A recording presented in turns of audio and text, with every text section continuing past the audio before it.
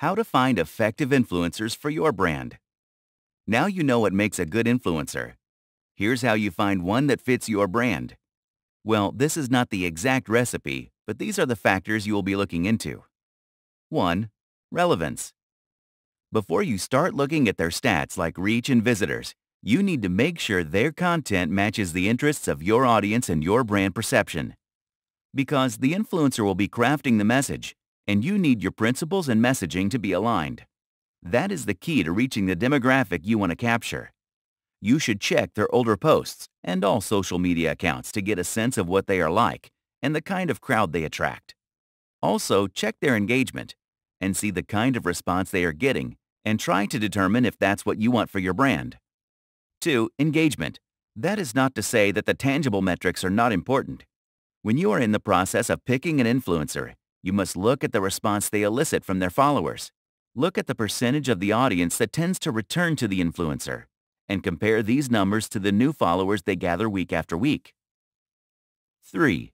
Reach. This is a number that a lot of brands look at right away. It's an important one, but is not number one on the list for a reason. You must consider unique visitors coming to the influencer on your list, but you must not consider that to be the most effective way of measuring reach. The number of new followers and traffic can only tell you about the relationship to a certain extent.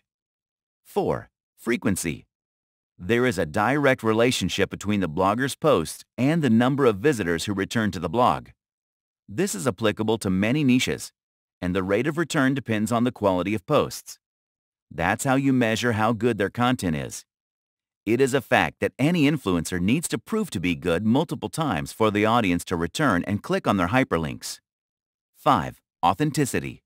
This sounds like another tangible factor, but it is not. Some bloggers who post sponsored content are actually perceived to be more trustworthy. The key to making that happen is in the narrative. Those who create content with stories that deserve a mention of the product or service are better liked than those who do a straightforward review. Readers don't look at reviews unless they are already looking to buy that specific product.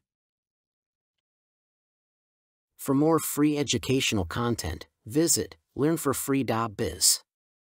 Content produced and distributed by AllSuperInfo.